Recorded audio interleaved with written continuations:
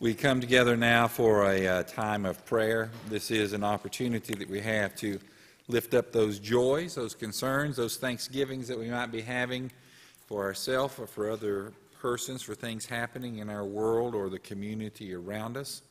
As we come together in prayer this morning, I got some folks that we need to remember.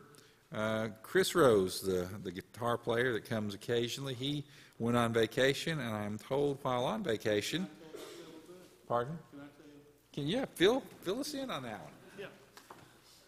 Last Sunday, Angel and her daughter, they were in, what's it called?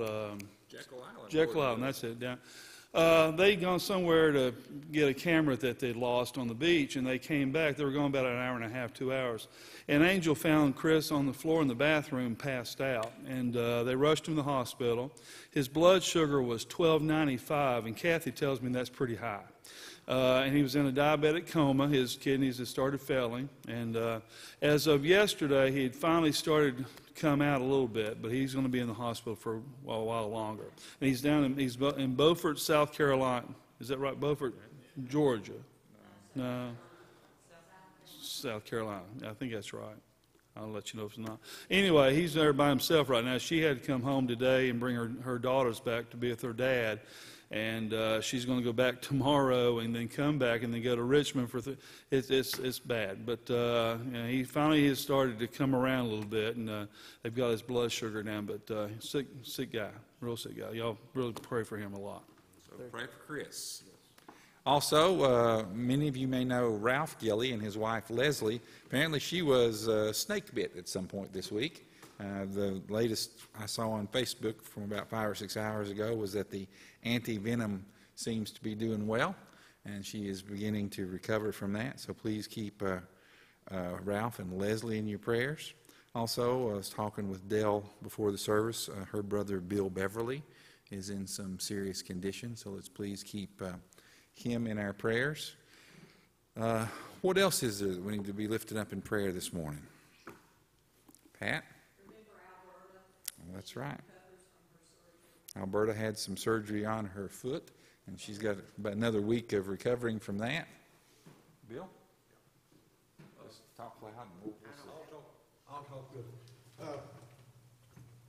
My first wife's brother, Bobby Phillips' grandson, and I don't know the details, but I have found out that he was shot for some reason or other and is in the hospital on life support right now. He's had some ups and downs according to his mother, but he does need our prayers, and if I can get more information, I will. But anyway, it is part of my extended family. Okay. Pray for him, please. His name's Matt. Matt. Okay. What else? I announced last week about Kathy and Ronnie Davidson's daughter, Laura, who had passed away in New York. They are having a memorial service this coming Saturday in Kingsport at their church, and have invited, the public to come. Anybody that knew Laura to pay their respects. It's from 3 to 5 on Saturday, and I can give you the name of the church. I have it, but I don't remember it right now. But anyway, if any of you would like to go, just let me know, and I can give you the name and the directions to the church. It's in Kingsport. And I had a classmate, Danny Galloway. He was originally from here, Big Stone, played football. He graduated with me in 1977. He died totally unexpected yesterday. 58 years old. Let's also keep Sandy Wright in our prayers. She had some kidney stones blasted this week and is recovering from that. And keep Jeff Wright in our prayers as he goes into surgery, I think, on the 25th. He's going to have back surgery and will be down for 6 to 8 weeks recovering from that. So please keep Jeff and Sandy in your prayers. What else we need to lift up? Debbie? If you could please keep my sister-in-law, Maureen Myrie, in your prayers. We've been praying for her. She has a rare autoimmune system disease, and she's all out of days, and she has to go back to work this year. She's a teacher, and she has to go back to work, and they know that stress is part of a trigger. So if you can please keep her in your prayers.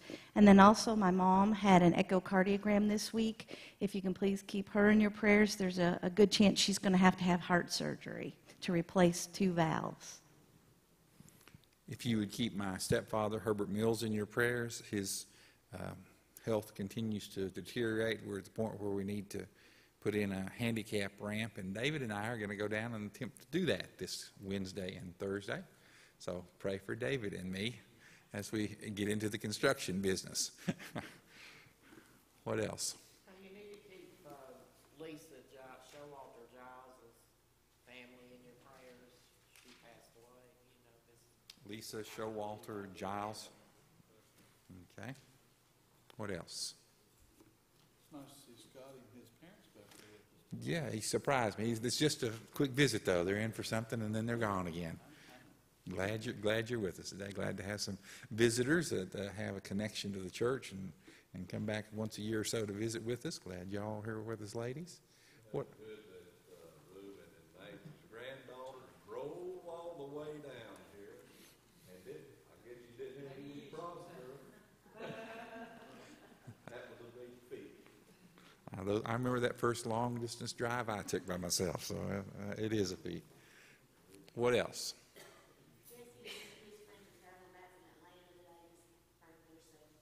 Okay, Jesse and friends are traveling from Atlanta. What else?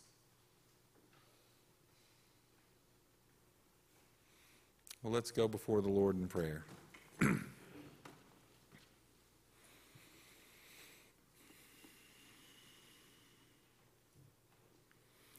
As the heat of summer, Lord, sort of begins to bear down upon us, we're reminded of those hot days, those sometimes humid days, those times when outside, inside, it just doesn't seem to matter if you don't have air conditioning. It's all sort of the same, sort of muggy. But we just are thankful that you have blessed us so that we can continue to be in ministry in times like this when we can get out on the sidewalk for a couple of days each week and hand out food like we did this week, Lord. We're grateful that we were able to do that and to meet the needs of those folks. We're grateful that you continue to let us have a prayer ministry where we can lift up the concerns and the things happening in our lives. And Lord, there's just so much to be thankful for. There's so much that we can be glad that we can probably go home and turn on the air conditioner, that we can go home and kick back in our comfortable chairs. Not everyone has that, Lord, and we need to be reminded of that. We need to be reminded that the creature comforts we take for granted are indeed comforts that not all of us possess. We can all, though, turn to you.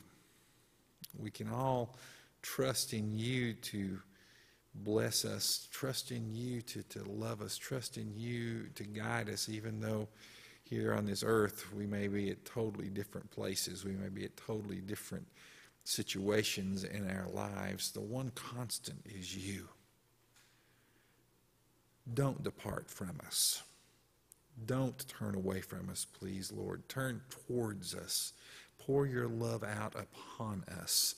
Let us feel your presence. Let us feel your anointing in our lives. Let us know that indeed we have heard your still small voice, and that when we come together as the body in this place, and that where 2 or 3 of us are gathered, that you are in our midst.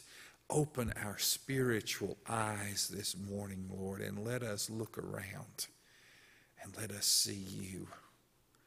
Let us see your power and your presence, and let us see you as you lead us out from the doors of this place and into our community. Let us see you as you call us into mission and ministry in so many different ways. Let us see you and feel you, Lord, and know that you have not abandoned us, but that you have called us forth and sent us into mission and ministry.